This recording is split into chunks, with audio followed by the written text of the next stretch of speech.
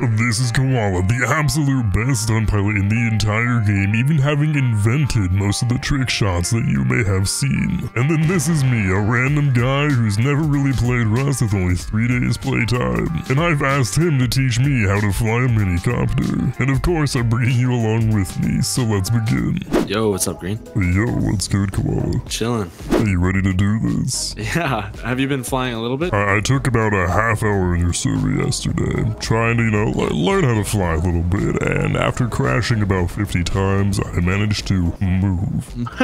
Alright. Yeah. Because I saw a little bit. I saw a little snippet of what you had to offer, I think on, what was that, Wednesday? So how long have you been flying in this game? Since they've been out, which I think was 2018 or 2019 sometime. A couple of years. Server's only been up since summer of 2020, but I was staff on like one of my best friend's server. It's called Mad Loot. That was like the first Minicopter server at the time. Oh yeah, so you've been into minicopters for quite a while then. Yeah, so like all the tricks that people do, like tire flips and everything, I kind of started those. I invented Jill! But yeah, this guy named Struggles found out that we could hit the tire, and just the tire on the minicopter, and it would have no damage done to the mini. And so I built off that. He discovered something that's called a normal tire flip. I can show you what that is. And this is just the most basic things. We had these little helipads set up, and we would do just this trick. You just kind of lean back, you hit the tire, it flips you. Shit, okay, yeah. And then I learned that you can do them on pretty much any surface. So we invented verts. That's a vert. Okay. Doing it on a vertical surface. We would get kind of a little bit more interesting with it. We'd do like upside down verts. So you start upside down and then you hit the tire. Oh, we missed it there, but you get the preference. And then we kind of moved up. We also found out you could hit the front tire as well. It has the same effect. Just like that. Yeah, of course. So it kind of turned into its own little community. It kind of feels like a skate park. Like that's always what I went for. So we've got a couple things to learn here. Biggest thing that I say for people that are learning is you just gotta practice. Like you gotta learn how it reacts. You gotta learn the little things because there's a lot of little cues that you can't really teach. They just come with practice. Like so if you listen real close right now, when we're upside down, the minicopter actually sounds a little differently. Yeah. And when we flip back over, you're gonna hear the sound switch. Okay, why does it do that? No idea. No fucking idea. No clue. But I do know that it's a good indicator for when you... So I'm holding S right now to keep us upside down. We're not actually gaining altitude. Like when you're upside down, you can't gain altitude relative to the world. We'll slowly lose altitude, even though I'm holding S. But if I were to flip over and say I started hitting W halfway through that flip, we would have dropped out of the sky. So a good thing to learn is when to switch from holding S to W, and those sound cues kind of help. Like it's nothing at all, yeah. You just gotta hold S. That's what the words I live by. That's what I tell everybody is you just gotta hold S. Yeah, of course. Yeah, that's all you. That's it. It's pretty basic. Pretty basic. I'll be right on to it within the day, truly. I can teach you to flip right now.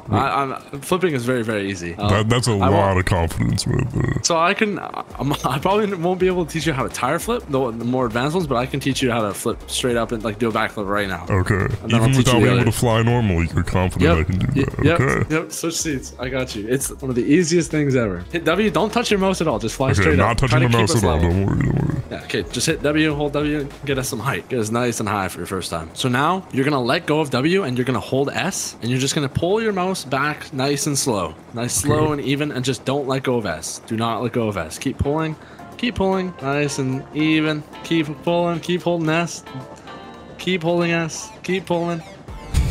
Oh, Jesus Christ. We're upside down. And we're upside down. Oh, okay. Yeah. Yeah, just hold S. It's you know, easy. I can do this better than I can fly a helicopter now. That's crazy. Yeah. And now flip it. Keep us flipping. We'll do a full rotation. Because the recovery is usually what people struggle with is they start hitting W too soon. So, see, you hit W too soon. Yeah, I gotcha. So you need to hold S longer there. Yeah, you need to hold S until you're almost completely back level. We'll try one more time. You got it this time. So I have to admit, so far you're already proving to be the world's greatest teacher at flying. If you can get me to fly upside down within 30 seconds, that's pretty wild. You can probably do it from this height too. You're chilling. All right, so just start going back. Yeah, and just keep Don't pause. So what does holding S do in this? So it's keeping you, it's providing a little bit of downward thrust, but because you're upside down, that downward thrust is now upwards thrust. It's weird how the heli mechanics are a little goofy. They're a little clanky. Yeah. So how they work is just different thrusts. W makes you go up, S makes you go down, but it's all relative to the rotor, right? So when you're upside down, S is actually making you go up, or at least maintain that that direction. Oh my god, I can actually do flips now. That's crazy. Yeah, and they're smooth too. You're moving your mouse perfectly. So if you push forward right now, but held S, we'd go backwards. Like imagine you're flying straight, hold S instead. We're gonna go back. Oh, what the hell? Okay. So it always does thrust in the direction that it's like the base of your minicopter. I got you. See, I was learning from a couple people I was playing with, and they never even mentioned the S mechanic. Yeah, no, that's huge for all trick. Let's try the pullback thing at lighthouse. If you want to fly to the lighthouse to the southwest of us, let's practice. I want to see how well you can do that. You managed to teach me how to do a backflip in 30 seconds. Let's see if we can do this in 30 seconds. This might actually be a little harder, but so we're gonna fly towards it like we're gonna hit it. We're gonna pull back and then counter and push back forward again, and just kind of this swinging motion, constantly kind of losing the momentum forwards and back and forwards. That's optimal for if you're trying to learn to land on something. So say like this helipad up here was our base, right? And I was like, damn, I need to land on it. If I'm coming in at this speed, I need to be able to pull back, stop that forward momentum, but then stop that pullback and just nicely land gently, right? Yeah, that was a really clean landing. Yeah, so lots of people, they'll come in for a landing and they think S is their best friend. S is not your friend when you're trying to land, I'm gonna tell you. Because if I were to come in like this and pull back, but instead hold S, my momentum's still gonna carry through like this, and we're gonna crash. Yeah, that's about how I've always seen it happen, yep. Yeah, because when people hold S, like if I were to pull back here and hold S, we're still gonna keep going that direction. Even though we're pulled back, it's keeping our momentum and our velocity going that way. You minimally wanna use S when you're landing, just for fine adjustments. And like, say you've already got the hover, like say this rock was our base and I'm hovered above, then I can use S. And there's another thing I can teach you after, it's called a J turn. And it's used a lot for like combat situations, but I use it a lot for landing. Basically, you're gonna fly almost like you're flying past your base. You spin back and land like that. So that just really helps remove all that momentum and quickly land. Exactly, yeah. So I'm gonna land this here, and you're gonna try just the pullback facing the lighthouse, okay? Perfect. I'll land nice and gentle. So like here, I could use S because we have pretty much no momentum forward or back, so you can be pretty good to use it.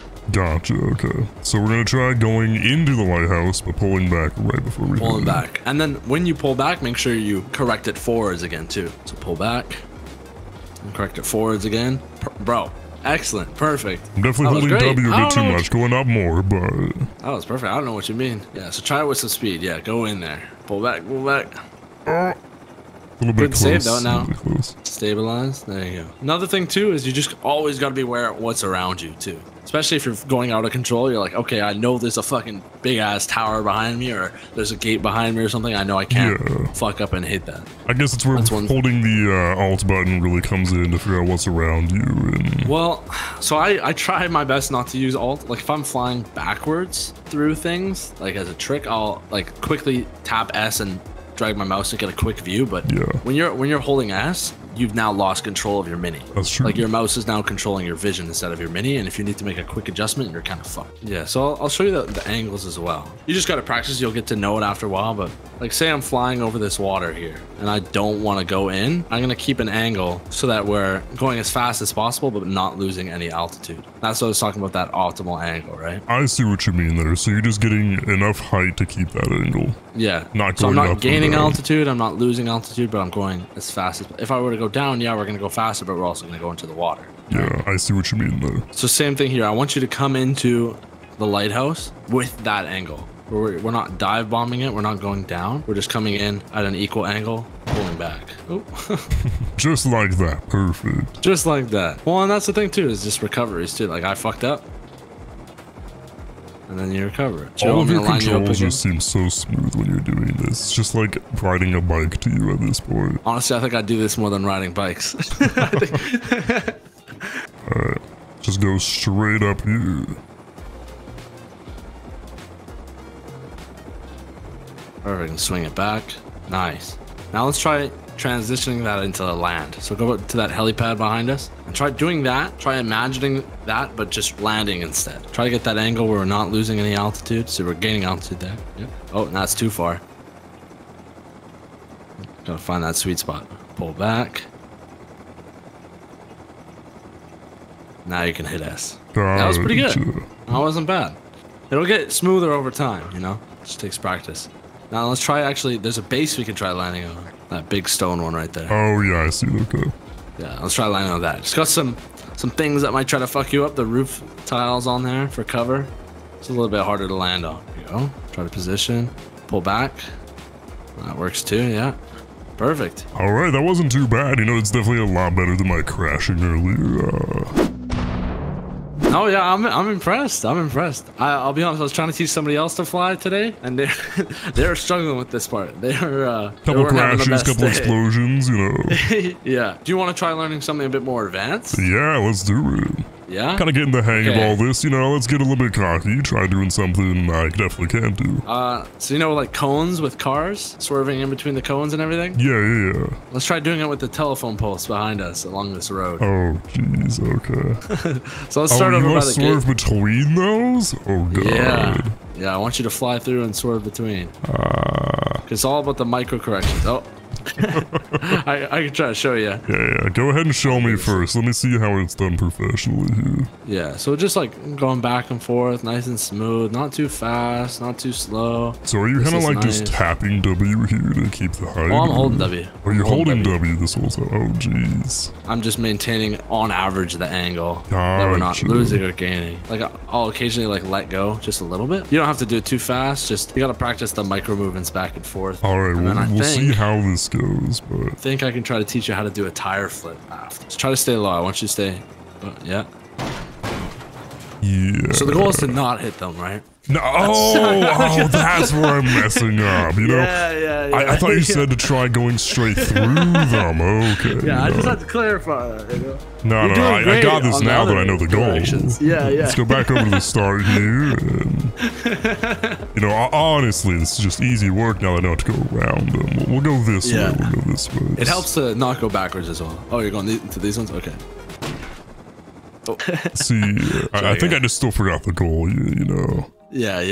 The light on that one got you distracted. You know, I'm like a moth to the flame sometimes. Yeah. Let's just drive over here real quick. This is how I'm gonna use the Mini, honestly. Just drive around. Just drive it everywhere. When you were doing this, was it mostly just mouse movements for you, or were you also like tilting as well? I incorporated a little bit of Andy just to make it easier so I'm not dragging too many in different ways. So if I'm angled forwards already, and if I incorporate Andy, I can kind of keep dragging to different directions forward instead of like side to side like this. Like this is a little bit more of a foreign mouse movement to me, is dragging it sideways, but it works as well. It's a little bit more of a swinging motion. Like, have you ever seen the video of the dogs doing it? That one dog that just looks like he's like curving around it. Yeah. You want to be like a race dog. That's the goal. You gotta, because practice makes permanent. It doesn't make perfect. And if you practice wrong, then it's just gonna be a pain in the ass later. Go one more. You got this. One more. Yeah. I won't be in. I'll watch. Might help with me not, my big ass head not in the way. Yeah, that's it. Your head's just too big for me. It's weighing down the front. That's why we're tilting so far. Alright, that's one. Oh, that's the tail. That's that's what happened before.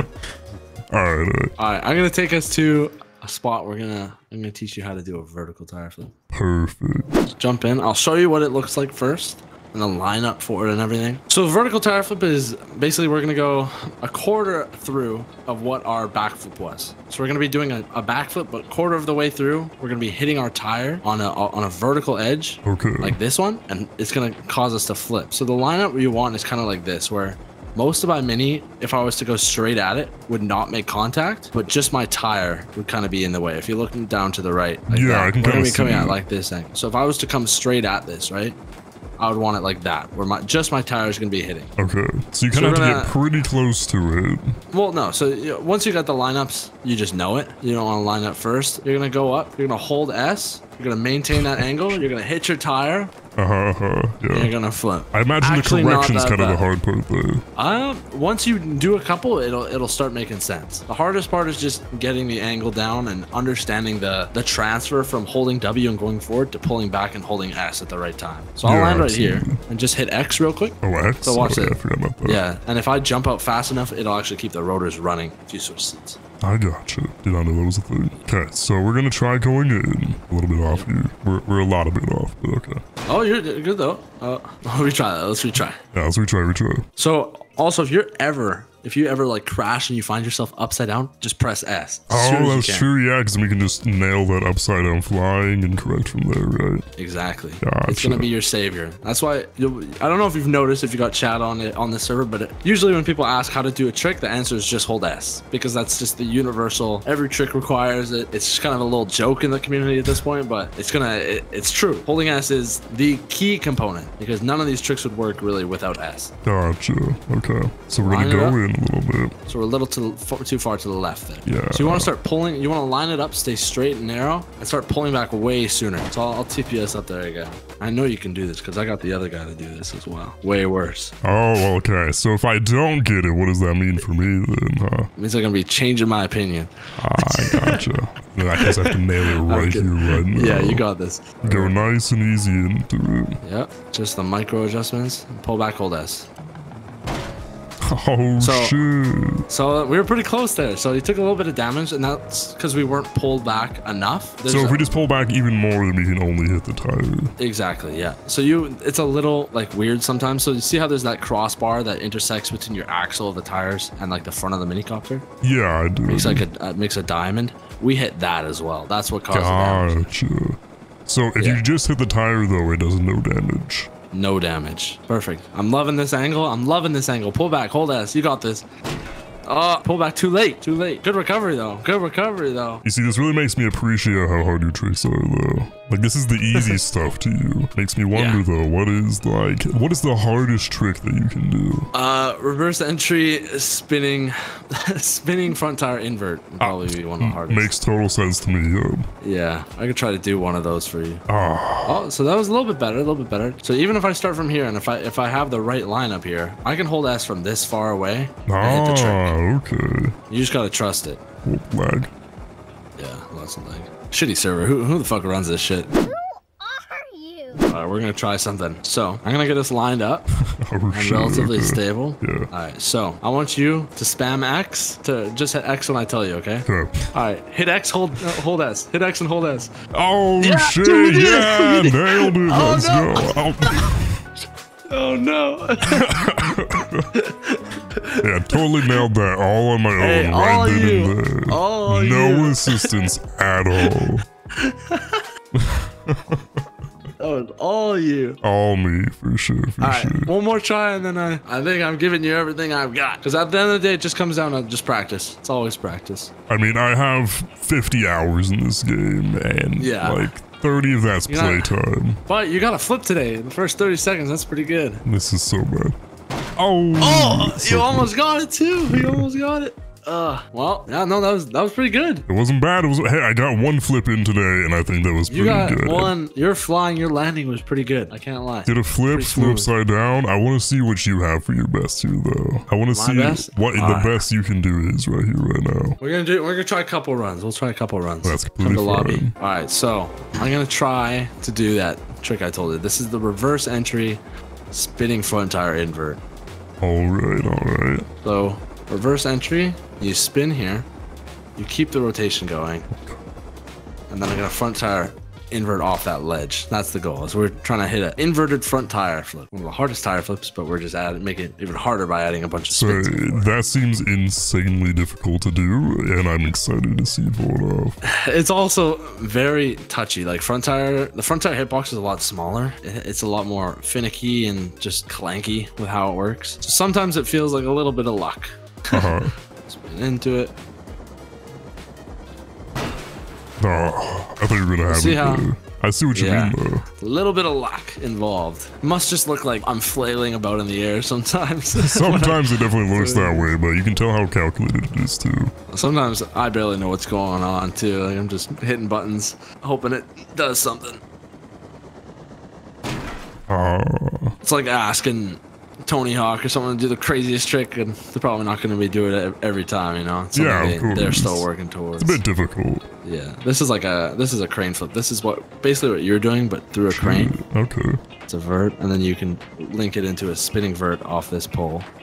Alright, yeah. See, I didn't even know this whole like, world of like trick shots even existed inside of Rust till like 2 days ago. Yeah, man. Now you're out here just doing them in the driver's seat while I'm in your passenger, flying upside down, doing trick shots off stuff. It's like a whole hidden community. It's kind of crazy. It really is. And that was our training session with Koala. It was honestly a super fun experience, and I would love to do that type of stuff again. If you enjoyed this video, make sure you go and check out Koala over on his YouTube channel and check out his server if you would like to learn how to fly Minicopter yourself. And with that, thank you so much for watching, and I'll see you next time. Peace.